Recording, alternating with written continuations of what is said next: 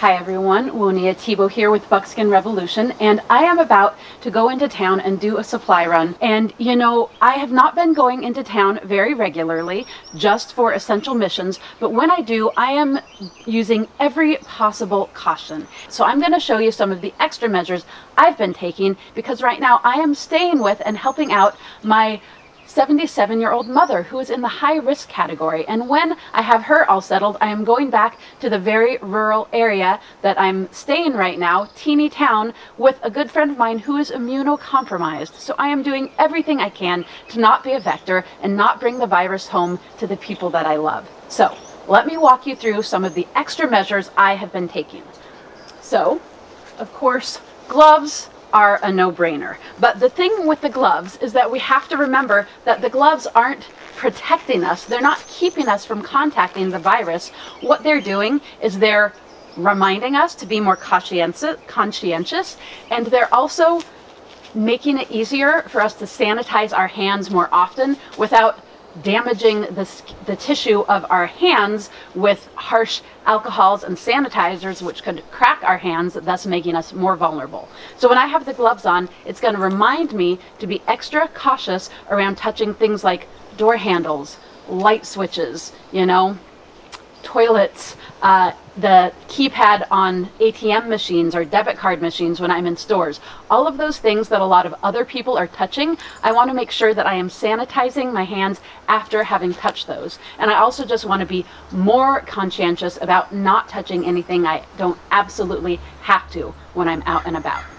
Now, I haven't been wearing a mask every time I go out up to now, but the virus is spreading exponentially. I'm going to start wearing this. This is a cloth mask that I brought back from Southeast Asia. So I got this to use for, you know, construction projects, so I'm not inhaling dust when I'm sanding and that kind of thing. It is not, you know, made of the materials that are going to be best health rated. So I, again, am not going to assume that this mask is protecting me from the virus. If someone was to cough directly to the mask, it would help. It would be an extra line of defense, but it's not virus proof. However, I'm going to be adding an extra measure of protection to this mask, which is an essential oil blend that I've made specifically that is antibacterial and antiviral. A lot of essential oils have strong antiviral properties. I have another video walking you through making up your own blend, and there are blends out there that you can find. A lot of them are called thieves or robbers,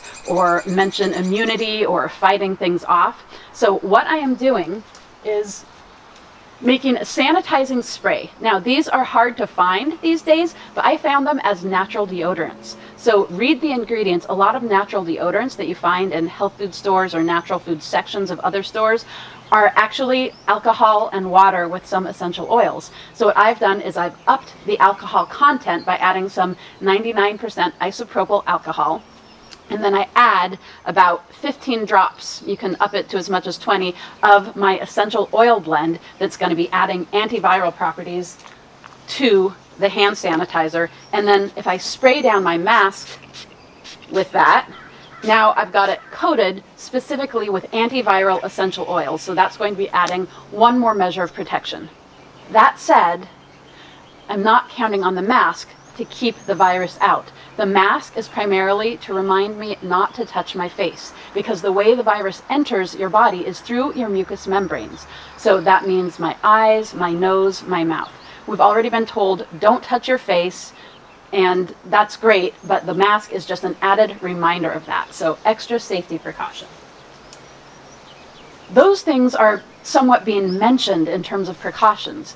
What isn't being talked about is the fact that everything we bring into a store or a public place is potentially contaminated, right? Because say my wallet, my normal wallet is made of buckskin, I'm wearing gloves, but I'm touching things in the store, and then I'm touching my wallet to get my card out. And then my ATM card, you know, maybe I'm the only one who's touching it, but when I put it in the machine, it's touching the area that everyone else's ATM card has touched. And everyone else is touching their ATM card with their hands. So essentially, once I put it into a machine, it is touching the same thing that hundreds of other hands before me have touched. So it is potentially contaminated. Now, if I put that back into my wallet, touching the wallet with my hands, then when I come back into my house, my wallet is a potential source of contamination. And most wallets are absorptive and hard to sterilize. I'm not bringing a wallet to town with me. I am bringing a Ziploc bag into which I have placed my few essentials, ATM cards and my cell phone. And then when I get back to my car, I have in the passenger seat of my car a bottle of 99% rubbing alcohol, but anything over 60% works.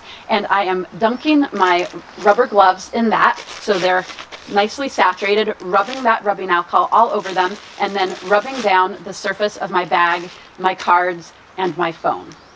That way I know I'm not bringing contaminants from the store into my car with me. Also, when I am out and about, you know, it's not just my face and my gloves that I need to be worried about contacting the virus. The whole surface of my body could have contacted it. Someone could have sneezed or coughed near me and I didn't realize it. Something that I touch might be something that someone who had the virus had touched. Or I could bump into it with, you know, my back without realizing it. Anything out there could have been coughed on, could have been touched by someone who had the virus. So rather than assuming that my gloves and mask are enough, I'm going to assume that I potentially have virus all over my body. Otherwise, you know, I could have some on the back of my head, and when I lay down on my pillow at night, my head is touching that, and then I roll over onto my pillow and boom, that virus is right on my mucous membranes. So instead, when I come in the door, I'm going to put everything that I brought in from town down on the doorstep. I'm going to spray those down with my sanitizing spray that I keep by the door so that I'm not bringing it in on anything else. And then I'm going to make sure I'm not bringing it in on myself by taking off all of my clothes and putting them right into the washing machine. Normally I wear a lot of buckskin and wool clothing. I'm not doing that right now because I can't just throw those things in the washing machine. I'm wearing cotton clothes or easy wash clothes. And how you take your clothes off makes a difference. So if I just grab the bottom of my shirt and pull it up over my head, then I'm wiping the surface of my clothes right past my mucous membranes. So instead I'm going to pull them out and lift them up and over my head that way so that they're only the inside of my clothes are touching my face. And even that, ideally, I'm holding them out so those don't even touch my face. And then I'm going to put those clothes right into the washing machine, and then I'm going to hop in the shower and use hot soapy water to make sure I've washed off and killed any of the virus that I might have contacted. These sound like really extreme measures. They're more extreme than what we're being asked of.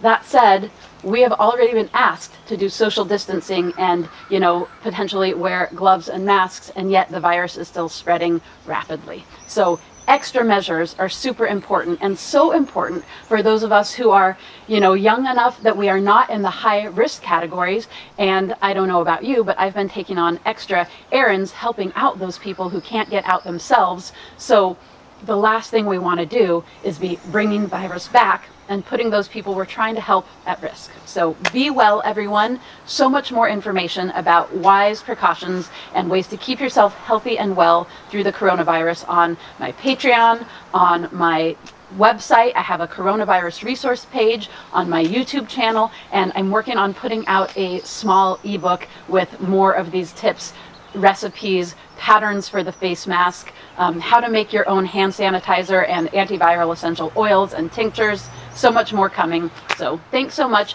Please subscribe. Please share widely. All we can do to get the good messages out into the world right now is super important. So sending love and connection your way. It's very important for a healthy immune system to stay upbeat and hopeful and connected in whatever ways we can.